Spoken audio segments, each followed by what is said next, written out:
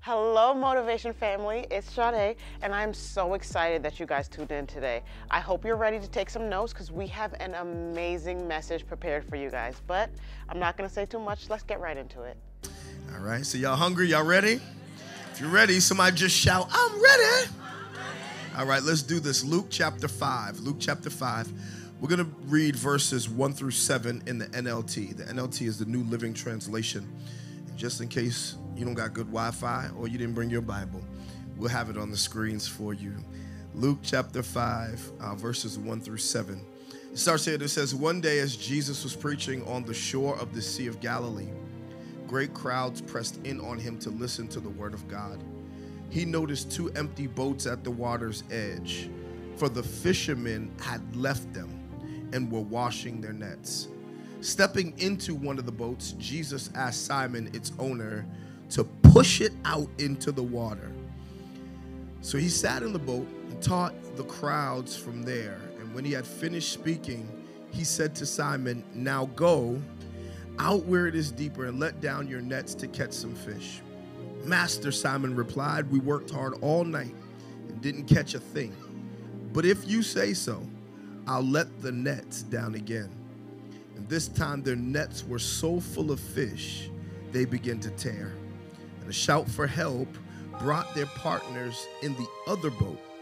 And soon both boats were filled with fish and on the verge of sinking. Let's look at this one more time. Jesus is at the seashore. He's at Galilee. He's preaching, and people are pressing as he's preaching.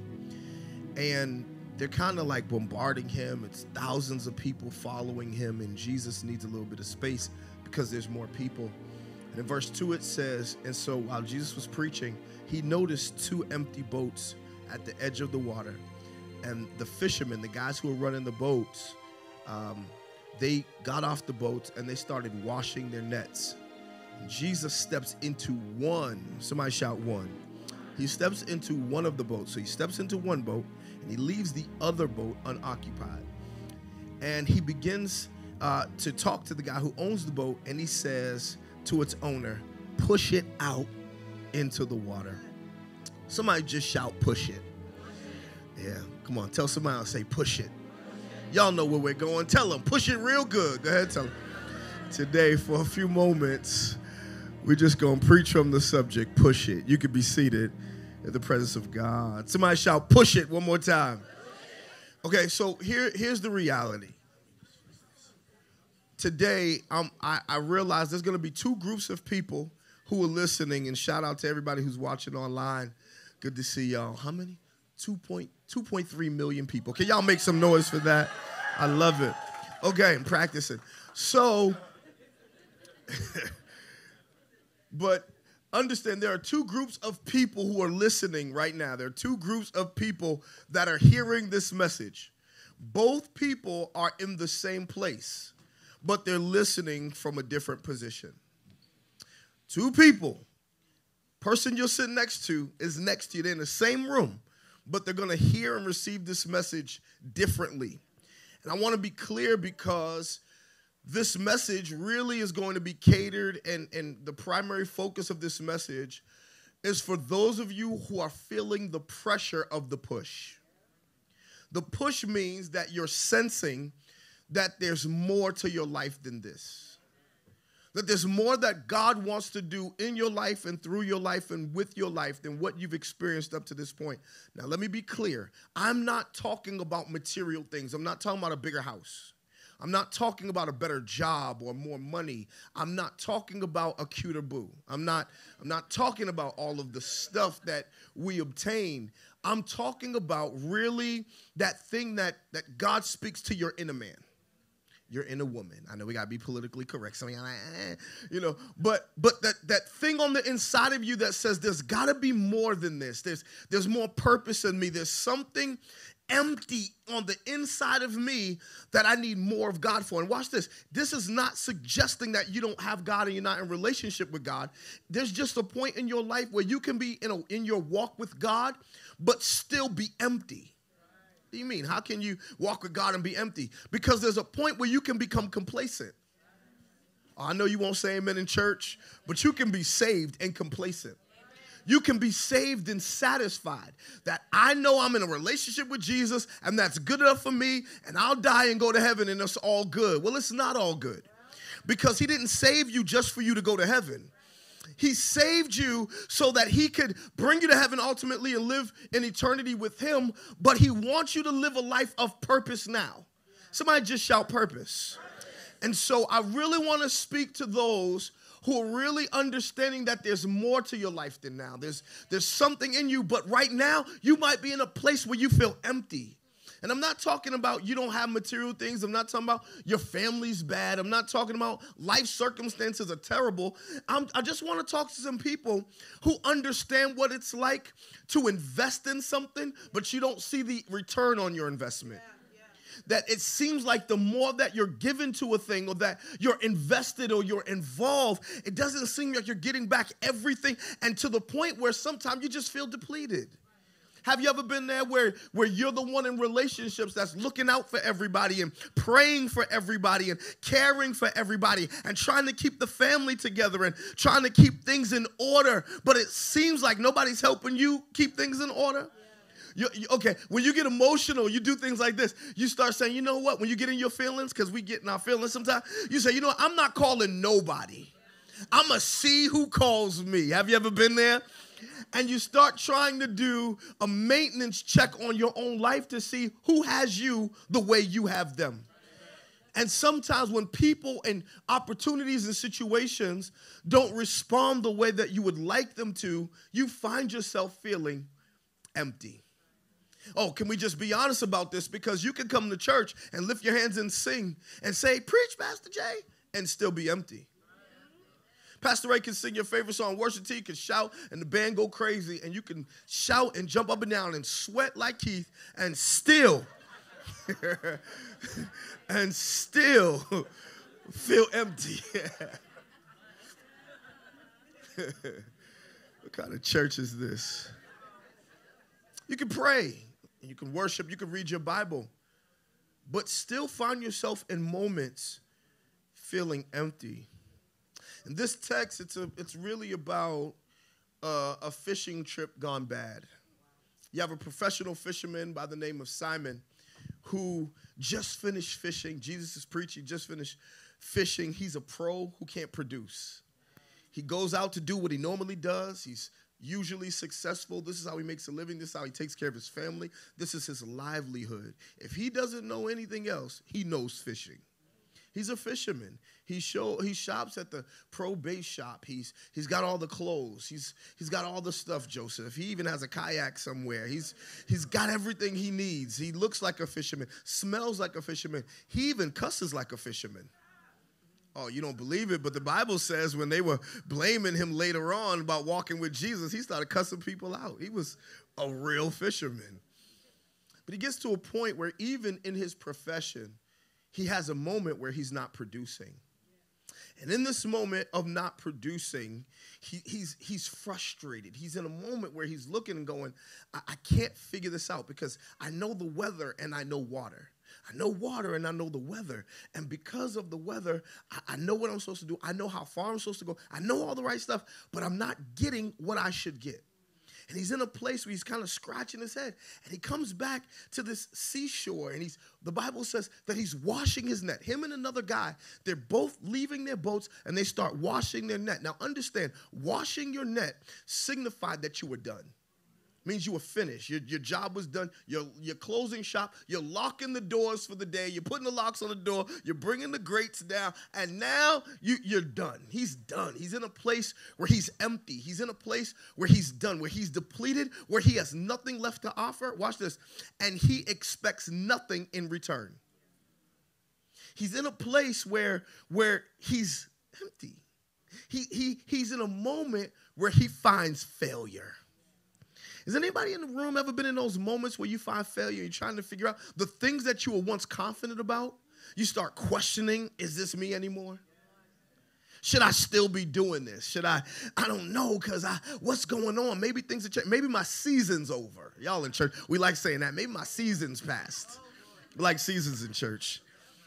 But he's tired. He's mad. He's angry. He's frustrated because he was out all night long And after all of that time, he comes up empty. He doesn't catch anything. So he's about to drop his net and abandon his boat. And I believe there's some people in this room and watching online that are experiencing a fishing expedition in your own life, to the point where some things you might have tried or some things that you might have invested in or some stuff that you were connected to, you found yourself in moments where you've come up empty. And even you might be smiling today, but you're suffering in silence to the point where you show up, but you quit. Come on, how many of you have ever been there where you show up, you're present, but you quit? You present, you're here, but you ain't here. Your mind is somewhere else. Your heart is somewhere else. Your thought is somewhere else. While we can see you and smell you, and we enjoy your cologne and your perfume and your smile and your hug and your high five and the selfie that we took while we were giving away free stuff, all of that said, your mind is still on your bills. Still on some loved ones and past relationships that didn't work, and moments that broke your heart, and business deals, and money that you wasted, and opportunities where you said, maybe I could have made a better decision. I want to talk to a few of you because I believe this is an opportunity for maturity. And as I tell you, a growing church is a knowing church. I tell you this, and I live by this, that it's not my responsibility to impress you with preaching, but it's really my responsibility to challenge your perspective. And I think if I can offer you a better perspective today, you can live this thing out when you leave, and you'll start to see life differently. So I'm going to take you on this, and I was thinking about something. I was thinking about those, especially those who are constantly pouring into people. You're pouring into people emotionally. You're pouring into people relationally. You're pouring into people monetarily. When you're always pouring, sometimes you need something to pour into you. Sometimes you need to be reminded that, because here's the truth. Have you ever poured into people and didn't see your investment in them? So you feel like, are you even listening? And is it even worth it? We see Simon here. He's in this place and he's calling it a day. And the thing is, and this is the question that I really want to answer. This is the thought that we're going to leave with peace about. What do I do when I don't get from what I gave to? Oh, we don't talk like this in church. What do I do when I don't get from what I gave to? So this is going to be a challenge for you, and it's going to get good in about 3 minutes, because this is going to be for those who you find yourself fishing now. You find yourself empty and looking and trying to make sure I'm in the right place, and I'm tired of being empty-handed. The Lord told me to tell you today, it's time to push it. Somebody shout, push it. So here's the first thing. How do I know that this is for me? How do I know I'm in a season where God wants me to push it? I'm glad you asked. Here's the first thing. Now, this is truth. 90% of people who take notes when I preach, they go to heaven. So you're going to need to write some stuff down. This is a great note-taker's message. And for those of you who are in small groups, it's going to be really good on Wednesday. But check this out. The first thing I want you to write down is your problem becomes his platform. How do I know I'm going to push this season? My problem becomes his platform. Verse 1 says, one day Jesus was preaching at the shore of the Sea of Galilee. Great crowds pressed on him to listen to him and the word of God. And he noticed 2 empty boats at the water's edge, for the fishermen had left them and were washing their nets. So it's telling us right here that Simon, he's fishing by the Sea of Galilee. And when Jesus comes back, Jesus sees Simon and his boat is abandoned. He's washing his nets. Simon is angry. He's mad. He's broke. He has nothing to show. But here's the key. Jesus sees him. Now, see, this is the thing. I know we're new, and I know many of y'all new to church and you don't know what to do, but we're going to do some classes this year. And one of the classes we're going to do is when to shout. Because here's truth. More than anything you can ever read in the Bible, one of the greatest things you can ever read is that God saw me. Because if God sees you, it doesn't matter who else sees you. Think about this. There's thousands of people pressing Jesus. They're trying to get a piece of him, and they're trying to get peace from him. They're pressing him. There's so many people following Jesus that Jesus has to get away. He has to draw away from the crowd to stand on a boat so that he can go and speak to thousands of people. And in the midst of all of this stuff, he sees one man. He sees a man who's empty. He sees a man who's broken. He sees a man who's burdened. He sees a man who's confused. He sees a man who might be judged by his peers. He sees a man whose life is in a moment of shambles. And in spite of everything that's going on, he sees him. And I believe there might be at least 100 people in the room that can just say, God, I thank you because you saw me. You seen me. Yeah, you see me and you saw me. Watch this. Not when everything was good, not when I was ready for the picture and the selfie. No, you saw me at my lowest. Does anybody knows what I'm talking about? And I'm grateful to God because God didn't wait for Simon to go to church. He didn't wait for Simon to pray. He didn't wait for Simon to worship. He didn't wait for Simon to get his life together. He didn't wait for Simon to confess and get baptized. No, right in the middle of his emptiness and his brokenness, he saw him. And I believe there's some people in the room who, in spite of what you're going through, you have to remember that he sees you. He sees you. He saw Simon. He saw him. And I want you to see this because he saw him, he's getting ready to have an encounter with him that was going to change his life. And the moment you recognize that God sees you, it puts you in a position to be open for him. I love this because for every person who's discouraged, who's disappointed, who's going through a moment, who's upset, who's tired, who's overwhelmed, I want you to know today that he sees you. He sees you. Just touch yourself and say, he sees me. And I love it because he sees me and he knows my struggle. He sees me and he knows my pain. He sees me and he knows my emptiness. He sees me and he knows my brokenness. He sees me and he knows my disappointment. He sees me. He knows my frustration. And with all of that, he still gives me grace in my humanity. Watch this. The Bible says in Hebrews 4:15 that this high priest of ours understands our weaknesses. For he faced all the same testings that we do, yet he did not sin. In other words, it's our weakness and our issues that draw his attention.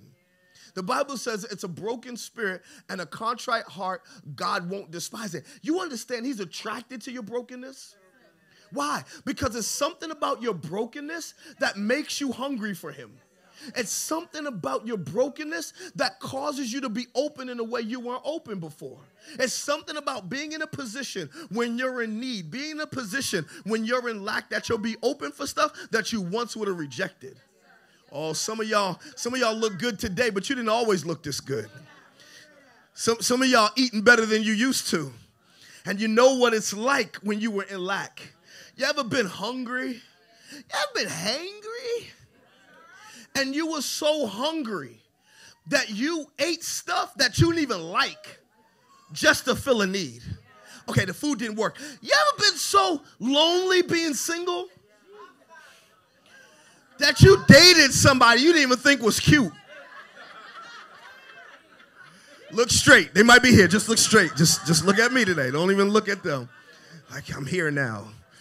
You're like, Pastor, go ahead and blink if it's them. Blink if it's them. I give you a word. Blink if you're next to them. Blink. It's church. I shouldn't be smiling. But it's in these moments when we're empty and we're hungry that we're the most open, that we're the most attentive. And that's usually the place where God gets our attention the most. It's when we are depleted. And he steps in, and I love this because Simon doesn't go unnoticed. While everything else is going on, Jesus sees him. Jesus, he understands that even in spite of it all, Jesus captures every thought. He's concerned about what concerns you. And no matter how big it is or how small it is, it does not escape his attention. He's looking at the details of Simon's moment, and he sees him. Now, I love this because it was Simon's problem that positioned Jesus to address it. Yeah, going to get good here. Because Simon was probably frustrated and mad because he's failing. But it was in this failure that he finds faith for his future. And there's many of you that are going to understand this, that he couldn't produce. He's in a moment where he can't produce. He's in lack. But he didn't realize that he was in position for his purpose. So I know that it might look bad and it might seem bad on this side because we're reading it. It's a story that happened. It's a situation that really took place. And it's easy on this side to say, man, God really blessed him. God really used him. But when you're in it, David said it like this. He said, it was good that I was afflicted. If I wasn't afflicted, I would have never known the Lord. But he says all of this after his baby dies. He said all this after his kids have a war. He says it after he's gone through battles and struggles. He says it after. But the issue is not what happens after. The issue is, what is your confession in the middle? What do I do while I'm in the middle of feeling empty and feeling abandoned and feeling like I have nothing left to give? We're looking at this and not understanding he's a human and he's having a human experience. But watch this. It's his problem that creates the platform, because now that he's empty, imagine this. If he found all the fish that he was supposed to find and he had success that night, his boat would have never been empty. And if his boat was never empty, he would have never had a place for Jesus to use. And if he never had a place for Jesus to use, he would have never become a disciple of Jesus. So it was his failure that gave faith for the future. What am I trying to tell you? That even in him there's no failure, because what you see as failure, he sees as faith for the future. And watch this. Oh, God, this is going to get good. And this is where favor finds you. Because favor is not just about what feels good. Favor is about how you live through what feels bad. I know you want to high five your neighbor and say favor when you get the raise, and say favor when you walk down the aisle, and say favor when you have a baby, and say favor because you stuck to your diet plan. You want to shout favor. But is there anybody that can shout favor when you lose your job? Can you shout favor during the breakup? Can you shout favor when you don't want to be single? Oh, Wall, thank you for having my back. Yeah, because favor, watch this. Why is that favor? I'm glad you asked. It's favor because there are other people that lost like you, that were broken like you, that were disturbed like you, that were interrupted just like you, and they didn't make it. Some of them got addicted. Some of them got locked up. Some of them went crazy. Some of them OD'd. But how do I know it's favor? Bump somebody and say, because I'm still here. Yeah, it might have took them out, but it didn't take me out because I have favor. I might have tears in my eyes. I'll cry, but I won't quit because I have favor. Somebody shout favor. I want you to understand this, because this favor is not about how I feel. It's about who I know. He creates a platform through my problem. So it's my problem that really demonstrates my favor. And it's not that Jesus needed his problem, but he did. Jesus don't need my problems, but I need them. Because that's the place where he positions me. So watch this. Jesus doesn't just see in you, he sees for you. So he doesn't just stop and say, I see purpose in you. That's easy. He's God. But he says, I see for you, meaning I see what you can't. And I'll lead you to a place you can't go on your own. I don't want to get too far ahead. But what I've learned is, in this moment that he's in, when he's having this problem, Jesus gets on his boat. And now Jesus has a platform to speak to people and impact people and change lives from Simon's boat. Which tells me that it was through his failure that created faith, opportunities, not just for Simon, but for others. Oh, God.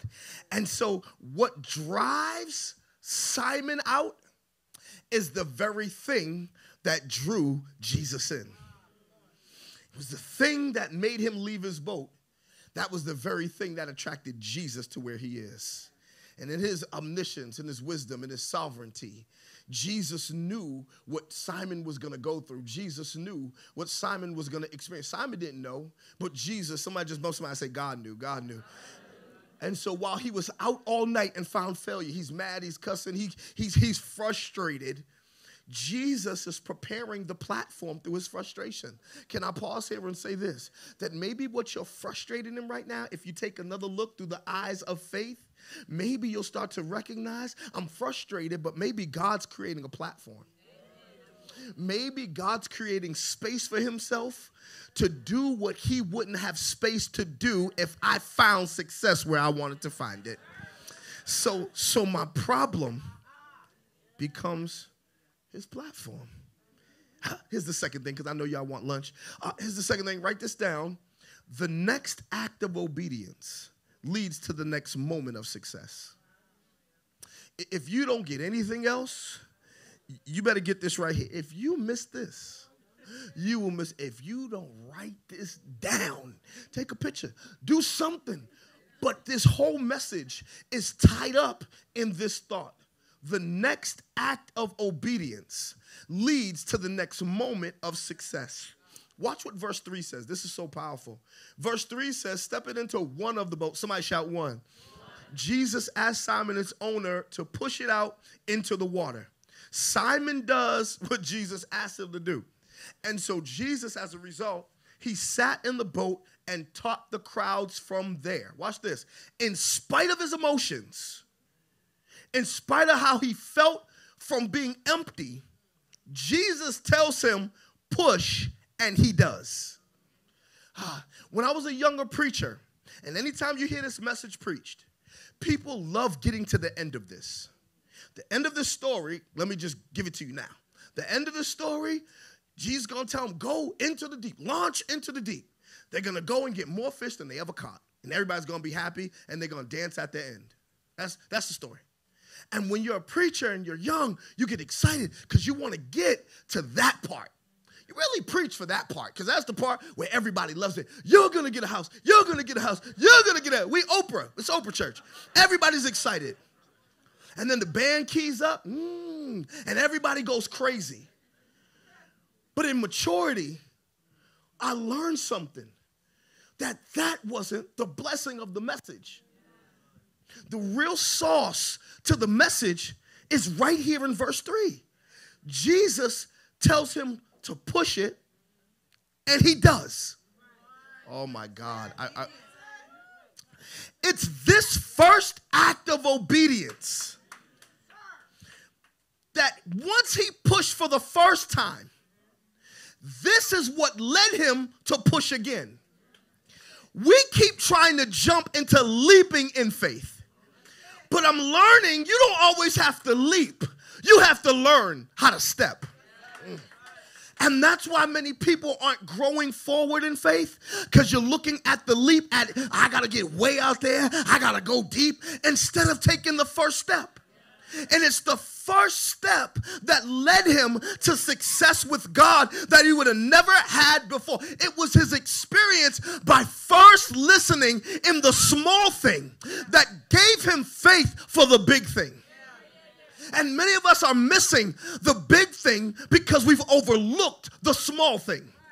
We did not take the first step of faith. We weren't obedient to the little thing, and we thought it was beneath us, and we thought we should be past that, and we thought we were too old, and we thought we were too good, and we thought, well, I just, this is my title or my position or whatever we thought. So we overlooked the little thing, but it's the little thing that plants the seed for God to add the increase so you can get into the big stuff. The next act of obedience leads to the next moment of success. This is a huge point, because what you do next will determine what you get next. And everything you're getting is a result of what you're doing or not.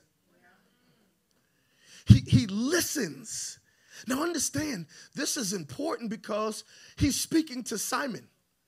And many of you may not know this, but Simon is Peter. We know Peter's the rock. his name means Petros, or rock. He's the guy who Jesus gives revelation to. And he says, who do men say I am? Peter's like, you are the Son of the living God. He's like, flesh and blood didn't reveal to you, God did. And he tells him that, and he's like, word, yeah, I got it. He knows who Jesus is. This is the guy who him and Paul lead the church. This is the guy Jesus really put out front. And so everybody knew who Peter was. But before he was Peter, he was Simon, which means that there was something that God was developing in Simon so that he could later become Peter. Oh my God. There's something God is doing in who you are now for who you'll become next. But until you're obedient, you'll stay Simon. Oh my God, this is gonna... You're frustrated because you have the vision of Peter, but the life of Simon. Jesus went to Simon and said, I'm going to make you a fisher of men. Simon was a fisherman. Jesus said, when I change you, you're going to do more than you did before. So he says, Peter, you're going to be a fisher of men. But before I can be Peter, I got to deal with Simon. And Simon had to learn to listen to what God said. And it was somewhere in that place of listening, that place of obedience, where now he begins to change and grow and develop. And maybe the challenge for many of us is we're not experiencing the more because we're not saying yes and no to the right things. I want to move off this point because we only got like 12 minutes, but I got to lean into this. I got to lean in because here's the problem. Many of you have been Simon too long. Simon. Simon is a fisherman, not fisher of men. His change had not come yet. Where God was bringing him to, there was more in him, but he hadn't yet been in a position where he could respond to the more of God. So now, through his failure, there's an opportunity for a shift. If you miss your opportunity, you'll miss the shift. Okay, let me clarify this because I want to make this practical for you. It's easy when you try to fulfill failure with what you want to satisfy you. So because you failed in one area, you now try to satisfy that feeling with your own decisions. And many of us will miss God because we keep putting flesh where faith is supposed to go. So we keep putting flesh where faith's supposed to live, and now we're getting the results of flesh and we're blaming faith. You say you believe God, but you live like you believe you. And the more we trust us, the less room there is for him on our boat. So we're empty-handed. I'm trying to move. So our next act of obedience leads to the next moment for success. He pushes out. Jesus is on his boat, and now Jesus impacts the crowd. And when he sees this, doesn't tell us what he thinks, doesn't tell us what he said, but we can see through his actions, we can discern, we can pull from that it was something good. And I'm going to prove it to you because here's point number 3. Write this down. God is bringing an end to your own efforts. This is where it's going to get personal before we go. God is bringing an end to your own efforts. Watch what verse 4 says. When he, Jesus, had finished speaking, he said to Simon, now go. He says, now go out to where it is deeper. In other words, he tells him, push it further. Somebody shout, push it. He says, and let down your nets to catch some fish. And Simon says, Master, we worked hard all last night and didn't catch a thing. But if you say so, I'll let the nets down again. It doesn't tell us what Jesus preached. It doesn't tell us his sermon title. It doesn't say if he hooped. Some of you like, played basketball? No, not that kind of hoop. It doesn't tell us what kind of, what voice he used. It doesn't tell us much. It just says that Jesus preached to the crowd. And when he's done preaching, he tells Simon, he says, now go, push out further. If you look at the King James, it says, launch further into the deep. Simon says, well, we did that already. We were up last night. You were preaching. You was busy preaching. But while you was preaching to those people in the revival, we were out fishing. We didn't catch anything. We've been there already. We've done that before. He tried to put his professional expertise to a person who created the fish and the water. This is why, can I just pause here and say, this is why you have to be careful not to listen strictly to people who practice. Peter is a professional fisherman, but he's practicing. Your doctor is a professional doctor, but they're practicing medicine. You have a great lawyer, but they're practicing law. There are some great scientists, but they're practicing scientific theories. So their ability is to respond to what they see, but they can't dictate what they see. They can only respond. This is why the Bible says, whose report will you believe? And the response was, we shall believe the report of the Lord. Why? Because God is not practicing. While they're practicing, God is manipulating and dictating and directing. And so what they see, they can only respond to. But they don't understand that even in what they see, God had a plan. Oh my God, can I just tell you this? God had a plan before your problem ever existed. You might be walking into it, but God's not. You might have got caught off guard, but God didn't. He had a plan. He might not have caused your problem, but he allowed your problem, and he'll use your problem to bring you to the place that he wants to bring you. And everybody else can only observe. With their education, they observe. With their profession, they can observe. With their experience, they can observe. But God is the one who can use all things to work for your good and his glory. So we see something here. He says, I want to bring your own efforts to an end. We got to wrap up. What is he saying? He said, because where I'm taking you, efforts on your own is useless. It was so important when Simon, I keep saying Peter, but Simon was listening to him. He had hesitation at first, because this is real. I don't want y'all to think living for God, you just go, yes, and just walk into it. Sometimes you just, you tip your toe in the water. Come on. Some of y'all swim in the summertime. You know what I'm talking about. I ain't jumping. I'm going to just put my toe in. So Simon puts his toe in. And he says, okay, we tried this already. We've already experienced. I'm just letting you know, just in case you didn't know, Jesus. We've been here before. But he doesn't stop there. He says, but if you say so. He says, if you say so, I'll do it. Do you understand the power of your obedience to God? Imagine if he said, nah, man, we already tried that. You're late.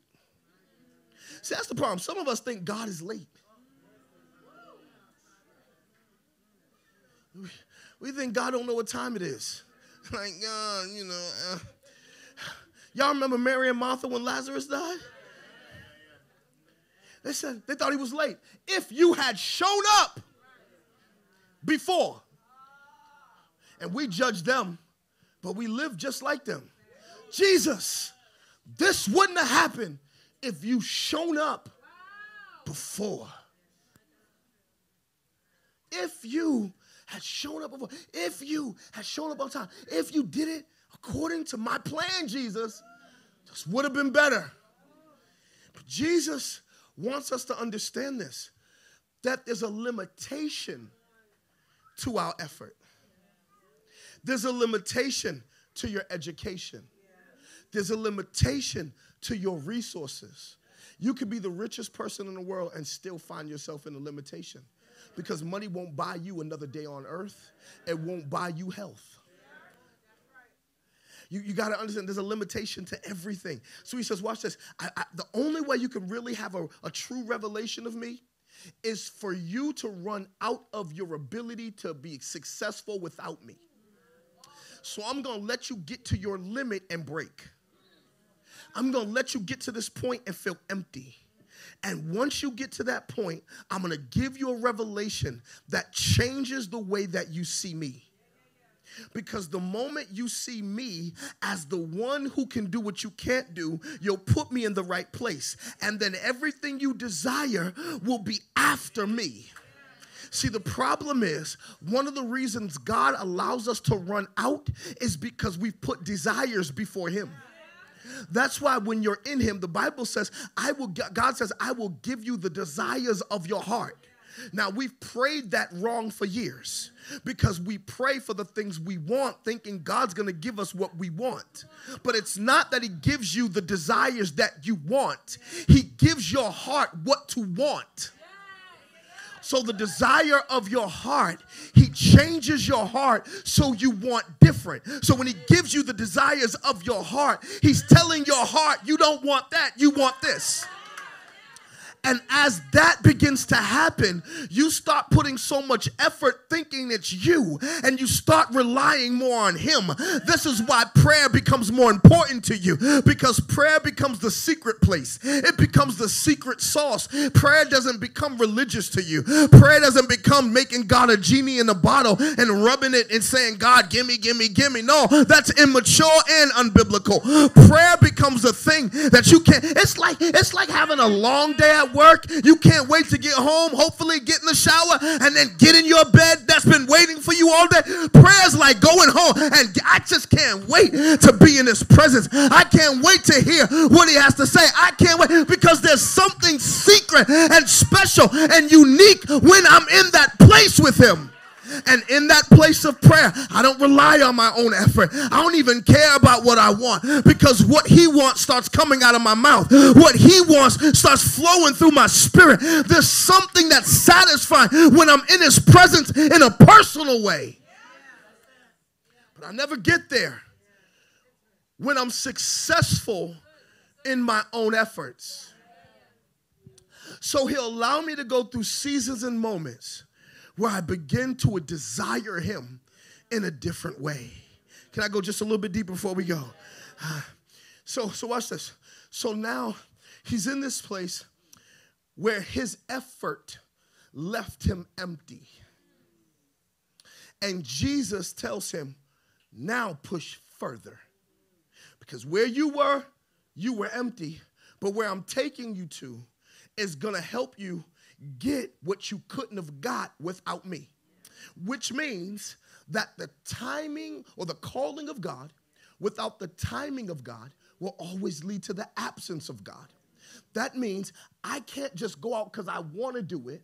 I got to go out when he says do it. It's all about timing. It's all about timing. Timing is everything.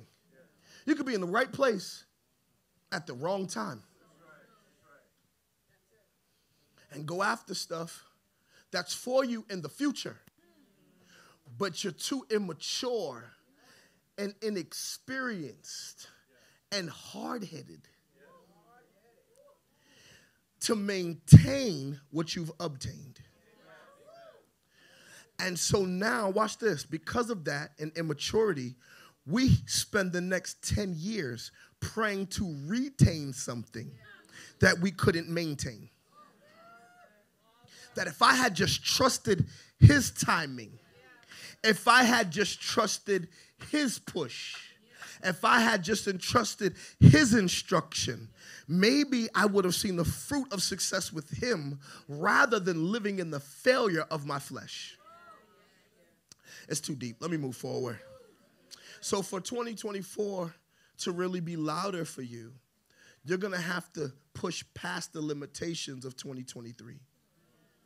And that means there's some stuff that for yourself you're going to have to even get over. He didn't get stuck there. He said, I tried it before, but if you say go, which means that there might be some stuff that God calls you to that you failed at before. There might be some stuff that he says, try again. But this time you're going with my direction. It's the same direction, different instructor. Oh my God. And who your teacher is matters. The Bible says in Galatians 5:16, let the Holy Spirit guide your lives, then you won't be doing what your sinful nature craves. What he's telling us is this is why we need a word from God and we need to be led. Because when we lead ourselves, we'll find ourselves. The Bible says there is a way that seems right to a man, but the end of that way leads to death and destruction. So when I don't lean to my own understanding, I can put him in a position where I hear his voice and find the success that I need. Is this good to anybody?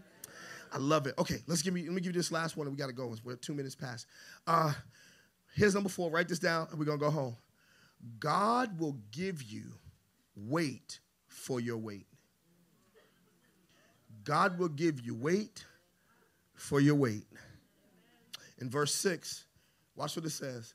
Jesus tells him, he says, go push further. He's like, all right, Jesus, you said it, I'll do it. He pushes out further, and it says, and this time. Somebody shout this time. Oh, I love it. This time their nets were so full of fish that the nets began to tear. A shout for help brought their partners. Remember, I told you at the beginning how many boats were there. Y'all slow but worth waiting for. How many boats were there? Okay, good. There were 2 boats. Jesus gets in Simon's boat. Now, I was thinking, how come Jesus gets in one boat and not the other? What made him choose one over the other? Y'all ready for this? Purpose. That's all. It wasn't that he didn't have purpose or plans for the other boat.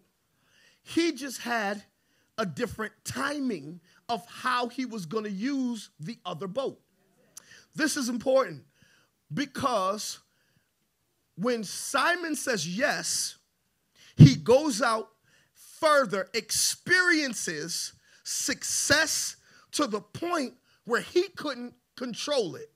He had so much success that it was getting ready to tear his nets. And it was so heavy that his boat couldn't handle it, and more were still coming. So he said, I need help. The other empty boat, the other boat that failed too, was getting ready to be used in the same way at a different time. This is why you have to be careful, 2-sided. Number 1, that you don't prematurely judge incorrectly. Just because how you see God using one person does not mean God does not have a plan for you. Oh my God. And many of us think that because God's using someone that way, he must be with them and not with me. God has plans for your boat. You might be empty for a season. It might seem like God's breathing on them and doing this through them. We're in the same business. How come they're successful and I'm not? Because it's not your time. There was something that God was doing and developing in Simon that had nothing to do with the other person in the other boat. We don't even know their name. Oh my God. And some of y'all too focused on people you don't even know their names either. You won't say yes to God because you're sitting there waiting for God to approve other people. But you got to walk in the approval of God for your own life. Okay. We got to go. But I got to say this, and I promise I'm going to say it's going to be worth it. Stop living for the applause of the crowd. Because I'm sure the other boat was not celebrating him. Like, oh, word, God's about to use you. All right, man, call me when you get back. I could imagine. He's like, dang, Jesus, if you really a prophet, you would know I need help too. Jesus, what is it about me that made you choose them? Have you ever been there? What is it about me that made you reject me and choose them? You start asking yourself a whole bunch of questions, because I've been there. I've been there. I've been in those seasons and those moments where I'm looking at other people going, man, I'm not saying I'm the greatest preacher, but I see some preachers and I'm like,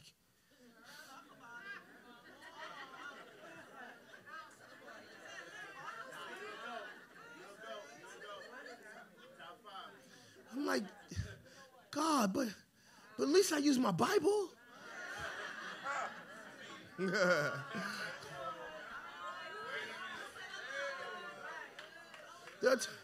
Just saying, there's moments where you start going, God, you start questioning what you used to be convinced about when your boat stays empty. But it says that once Simon obeyed, and let me say this to you too, you never know what your obedience will impact in the future. By you saying yes to God can change your family. You don't know what your yes is going to do for the next generation. This is why you got to show up. Watch this. Because of Simon's decision to follow Jesus and say yes, he now has what they call sinking success. His success was so heavy and so big that he needed to find people. And the only people that he could use were not other successful people. It was others, watch this, who were just like him. Come here, empty boat. And this boat starts experiencing the same level of success that Simon did because of Simon's yes and their opportunity to be empty. This is why you have to understand your season, because if you keep trying to fill your things, your life, with things that will only satisfy you momentarily, you won't be ready for the increase. You waiting for God to send you a man or send you a woman. But because you don't want to be lonely, you're dating fools. And now, watch this. So now the person that wants to marry you is not even interested because they're looking at your choices. Oh my God, y'all just. If you had just stayed available, there would be an opportunity. Just bump somebody and say, don't settle. Go ahead and tell them. You settling, you settling. You settling. God will give you weight for your weight. Because they waited on the Lord, watch this. Now God blesses him with more than he can handle. Do you understand? The more that you become patient and wait for God and trust him, waiting really just means trusting. The more that you trust, the Bible says those that wait on the Lord, they shall renew their strength. You got to understand that waiting, that trusting, the longer you wait, watch this, and the more faithful you are in waiting is the evidence of the level of your trusting. I'm not moving from this spot because I know God is on the way. The moment you move, that's the level of your faith. That's the level of your trust. But because I'm not moving, it means I know he's on his way. Stop trying to fulfill legitimate needs with temporary circumstances. You dealing with things that are temporary to try to fulfill legitimate needs. Not everything you desire is bad. It just may not be time. There's something that God releases in your life that only comes when you're waiting. And this whole message, this whole situation is not really, I want you to catch this and we're done. It's not focused on what you're getting. I don't want you to sit and just think getting, because that's the mindset that we have as Christians today. Everything about God is, I'm going to get. And God's going to do, and God's going to do, and God's going to do. But here's the thing. This is really to give understanding that there are some things that God will release to me and some things God will call me into when I stand willfully and patiently waiting on his instructions. And I have to be open enough to trust the outcome versus what I want right now. Because if I can be vulnerable and honest, and we're going to pray, there were times that we wouldn't even be in this position. And I mean in a good way. We wouldn't even have a church if I gave in to my feelings. Do you know how many times as a pastor I quit? Y'all didn't know this. There was time I'm preaching, but I quit. I'll be home. I tell my wife, I'm done. Babe, this is my last week preaching. I'm going to just get through this stupid message. Get through this dumb message. I'm done. Yo, let's look for houses here. How much you think we can get for our house? I'm done. Looking up schools, setting up appointments that I'm not even going to. How's the school district down there? I'm setting appointments in my date book and everything because I'm feeling away, right? And here's the thing, because there are times where I saw the success of other people, what I thought was success, and felt like, well, maybe we're growing too slow. Because if God was really in my boat, but you know what I learned? Some things that I thought was failure, God was producing faith in me. And watch this, protecting you and me. Y'all ain't ready for this. This is too much. This is too much. Watch this. Because some people I might not have been ready for. I might not have been ready to pastor some people. Because y'all got issues. Not you, your neighbor. Just bump him, say he's talking about you. Go ahead and tell him he's talking about you. Not you. Yeah. Y'all got problems. All the different colors in here. Y'all got problems. Y'all got some issues. Do you know what it's like pastoring you? You don't even know me, Pastor Jay. I seen your Facebook. I seen it.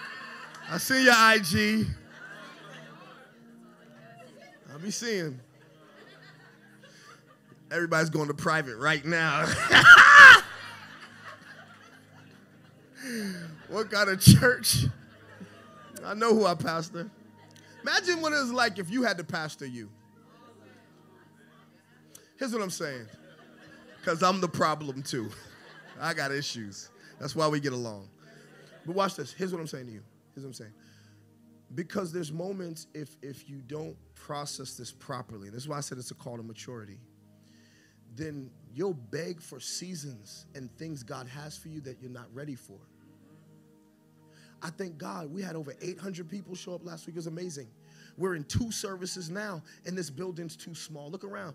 We let out the church, and we still are packed.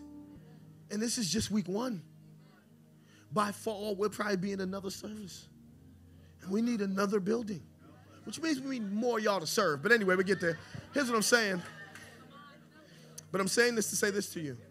I'm saying this to say this, though. So there were seasons where God had to mature me for where he's taking me. There are seasons God had to mature you for where he's taking you. But if you quit prematurely because you have a season of emptiness and you abandon the boat, think about how many people wouldn't have come to Jesus if motivation didn't exist. If we had given up, how many people's lives wouldn't have been changed and impacted? And how many people would have gave up on God? And how many people would be drunk right now and high right now or higher? And how many people would be more confused? Did I say that out loud? I smelt you when you came in. It's all right. God's still working on you. He's working. He's working on you. It's not me, it's the Uber. It's the Uber.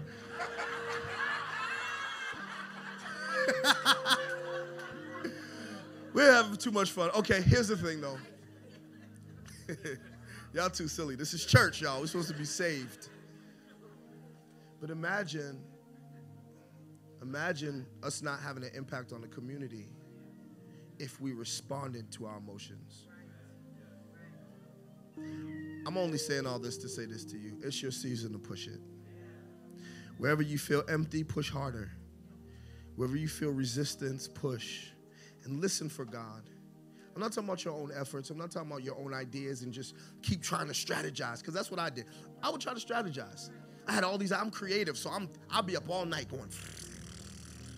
And God's like, oh, that's good. Dap me up. I feel like God's with me. He's like, I didn't say go. I didn't say now. It's not the season for that. So you got to understand the season that you're in, so that God, when he breathes on what you have, man, it's such a blessing. It's easy when God's directing it. And when I mean easy, it has challenges. It's easy because I'm not sitting here trying to figure it out. I'm just following the cloud. Remember I told you we're coming into this year, and we're following the cloud, following where he's directing us. And in your own lives, you have to learn how to follow the cloud. The cloud. He was a cloud by day, and he was fire by night. He led Israel through the wilderness to the promised land. When you follow the cloud, when you follow his presence, there'll be things that you can avoid following his presence. There'll be things, blessings that you walk into that you didn't even recognize were on the way or were on that path. So there's so much God has for us, but here it is, we have to push. That means we're going to have some moments where we fail, but don't quit and don't throw in the towel and don't give up on God and don't say this faith thing doesn't work because it didn't work when you wanted it to, how you wanted it to. Maybe God's just creating an opportunity through your failure. So you'll start seeing failure differently. All right, that didn't work. God, what's next? Because there is a next. We got to go. But next might not be now. Because in your moment of emptiness, he's maturing you for where he's taking you. Now, didn't I tell you that was going to be amazing? I hope you took your notes. And if you want to sow a seed in Motivation Church, the giving options are below. We are doing amazing things, and we would love for you to be a part of it. Now, make sure you try to get in the building for our 9 a.m. or 11 a.m. services. We are so excited, and we can't wait to see you there.